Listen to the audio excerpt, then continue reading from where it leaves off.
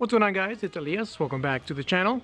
Today we're going to discuss something that I've been asked a few times. Now if you're wondering how to ask a question, you can go follow me on Instagram. People have been sending me questions through there, as well as my email. It's realflyinggato@gmail.com.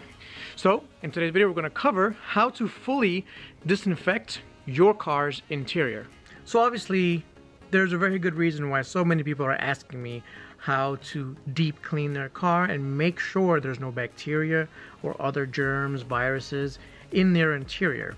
People are a little bit worried about this coronavirus, this COVID-19. I totally understand, and I hope you guys are being safe and keeping safe. I know a lot of people may think it's not a big deal. It kind of is. I think the best course of action for this is to quarantine our older folks and making sure that those that are vulnerable are quarantined and taken care of, and also to make sure you follow the guidelines of your local, state and local government as well as of the federal government.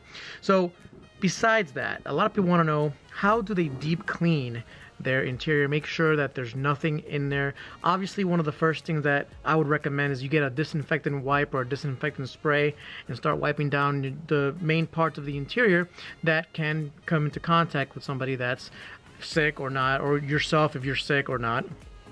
You don't know. It's one of those asymptomatic things that you can be carrying it and not knowing it. So make sure you wipe everything down. But even still, if you sneeze in a car, everything goes everywhere and you may not be able to get every nook and cranny. Some of you folks are actually a little bit worried about that and want to make sure you clean your car thoroughly. Well, I'm going to give you a solution that is going to not only make your car smell clean, it'll actually disinfect everything. It is a solution, however, that we have to be careful with. Let's get into it. So here it is. Here is the solution. This is an ozone generator. Now, I'm not sure if you guys have heard of this before. Some of you have, some of you haven't. There are a lot of cautions and warnings that go along with using this. So before I show you how to use it, and I will show you exactly how to use it safely, let's go over those warnings. So in the past, I've used this to completely take away any odors from any of my cars, and I've actually used it to completely clean out my basement of any mold or anything like that. What an ozone generator does is it creates ozone. It creates O3s. O2 is the stable form. O3 is the unstable form of oxygen. That extra oxygen wants to attach to other organic material. When it does attach to other organic material, that organic material basically dies. I'm simplifying it, but that's basically how it works. So knowing that, and knowing that humans are organic material, you have to be extremely careful. Like I said, this will kill plants, animals, bugs. Anything that lives will be killed, or at least this will hurt anything that lives pretty badly. So some of the effects that this does to a human being if you have prolonged exposure is permanent damage to your lungs. You definitely don't want that, especially in this time of year or what's going on today.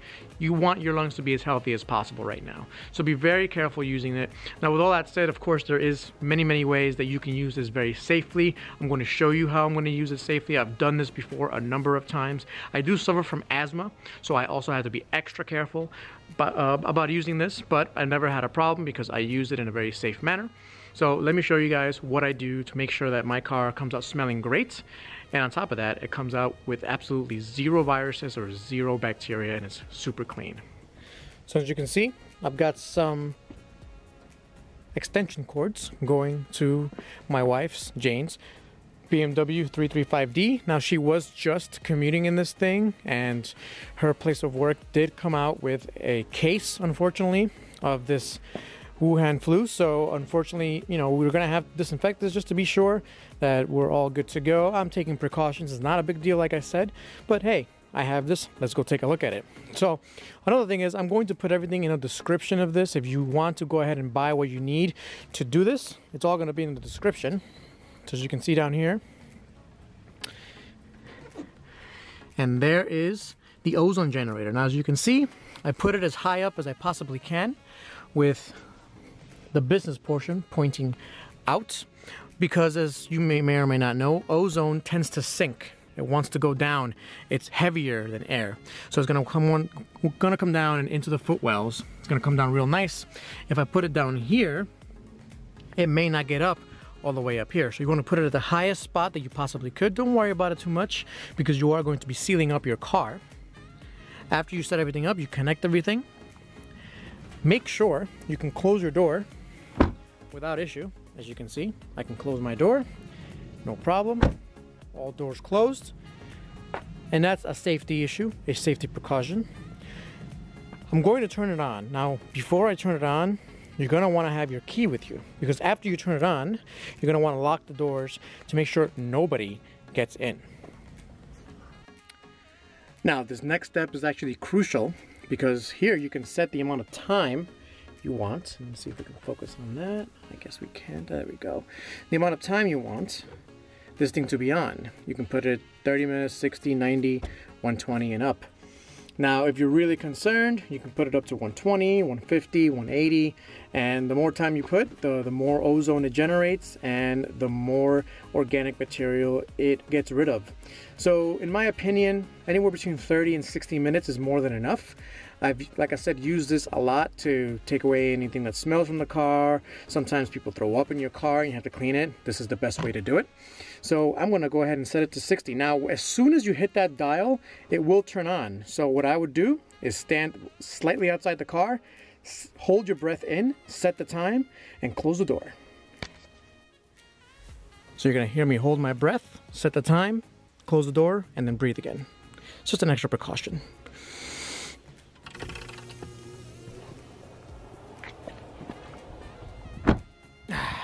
See, nice and easy. Everything is sealed up, everything is closed.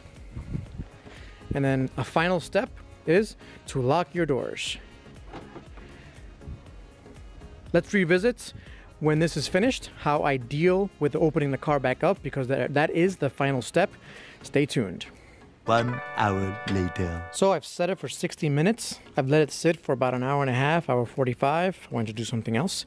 I am back, and again, these are crucial steps, so listen to the end so you don't damage your lungs. All right, so you're gonna wanna unlock the doors. You're gonna wanna hold in your breath.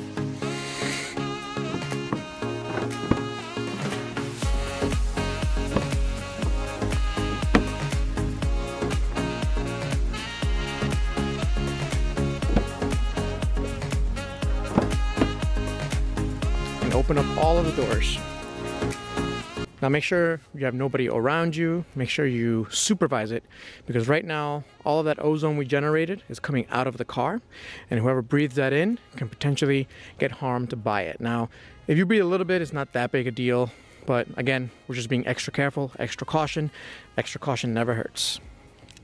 So I've sat next to it for about 20 minutes, made sure no one was around it. We're all good to go. As you get near it, it smells fresh. You know, that's the first thing you smell. It smells fresh. It smells almost like you bleached the whole thing, kind of. Can't really explain it. It just smells clean. It smells like there's nothing living in here, which pretty much nothing can live in here. Anything that breathes, well, will get killed by this thing. There's the ozone generator, sitting nice and pretty. I think we'll take it out and we'll be all set. So it's my recommendation, if you do this, to let the car sit overnight, just so that you don't have anybody actually smelling or sniffing up any remaining ozone or O3. It's just another precaution. Like I say, it's just always better to have some precautions and use this properly. Or if you need to use it right away, if you need to use it within the hour, I'll just leave the doors open or the windows open and it'll air out and you'll be fine. All right, guys, I think that pretty much wraps it up. So thanks for watching. I hope you enjoyed that video. I hope it helps you out. Now I am more than sure there's no bacteria, no germs in my car or any of the cars that I have. I do this once in a blue moon, once in a while, to all of my cars. I do it to the basement of my house. I actually do it to my venting system of my house whenever my plants and everything else are out of the house. I take everything out and I put it into my ventilation system just to kind of clear out any mold or anything else like that. Like I said, all the links in the description in case you're wondering what I was using. I've been using that ozone generator for 4 years now. It's an awesome ozone generator. I recommend it. It's never broken on me. It's actually a pretty simple system.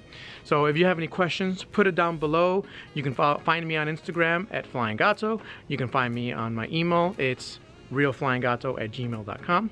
Thanks for watching, guys. I'll catch you next time. Stay safe out there. Peace.